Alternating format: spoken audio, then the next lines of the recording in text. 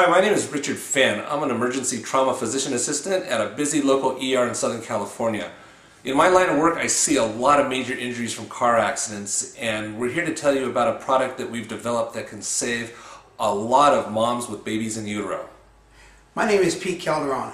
I'm from Mission Viejo, California. I am currently a volunteer ski patrol director for Mountain High Ski Patrol in the city of Wrightwood, California. I am also on a federal disaster team here in California, and I am by trade a truck driver. Did you know that over 6 million women in just the United States alone become pregnant every year? Out of those 6 million women, 60,000 of those will be involved in a motor vehicle accident. Out of those 60,000, 1 in every 100 fetuses will die. That amounts to 1 fetus a day dying as a result of a low-speed car accident.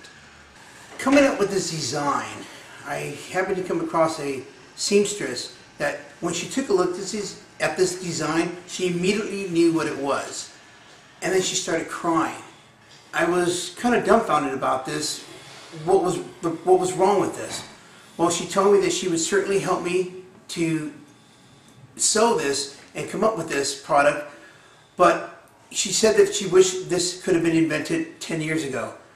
Little did I know that she lost her child 10 years ago from a low speed impact to a wall, that the lap belt snapped the fetus's neck, ultimately killing the fetus. Now that we have our final prototype, I've spoken and actually gone to a crash test facility in Atlanta, California. There are 4 of them in the United States. One of them happens to be here in California. It's a great facility. We're in talks with them. They need those data from the static pull test first. Once that is completed, then we can go to them and they can set up a crash test dummy for us. The initial setup for one of these crash tests, it's about $15,000. You're going to get high definition, resolution, slow motion cameras. You're going to use your facilities, you're going to use your dummies, you're going to use the electronic components. It's going to take about half a day for them to set everything up. After that, we're going to need some sled tests.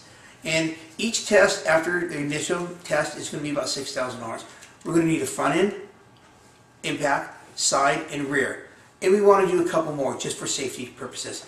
Once we have all those tests done, then we can bring it to the market.